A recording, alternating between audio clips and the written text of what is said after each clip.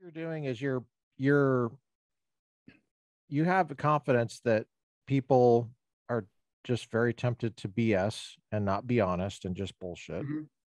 And education for you is exposing that and forcing kids to face it. A little bit. Yeah. That's very helpful, I think. Yeah. I mean, okay, look, I'll say this. I don't want to come off like I'm blaming the kids and pointing the finger at them. They're like this because this is the environment they've been raised in. People are They're like like that. this because the adults are like this. Yeah, all people are like this. I Yeah, my this is a, college classes. I mean, the voters exactly. are like It's the mentoring they're getting. Yeah. Yeah, it's a very human thing. that's right. And I think my goal, the way I put it, is I'm trying to thaw the dogmatism. I'm not trying to indoctrinate.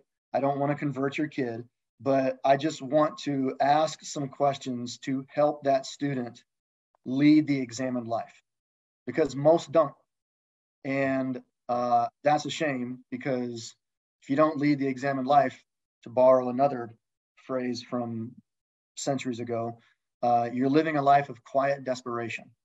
And we have too many citizens in our country right now leading lives of quiet desperation. And so I want to help them go deeper and, yes, be honest with themselves and what they really believe, and actually figure out what they really believe, and then you know, take those beliefs for a test drive.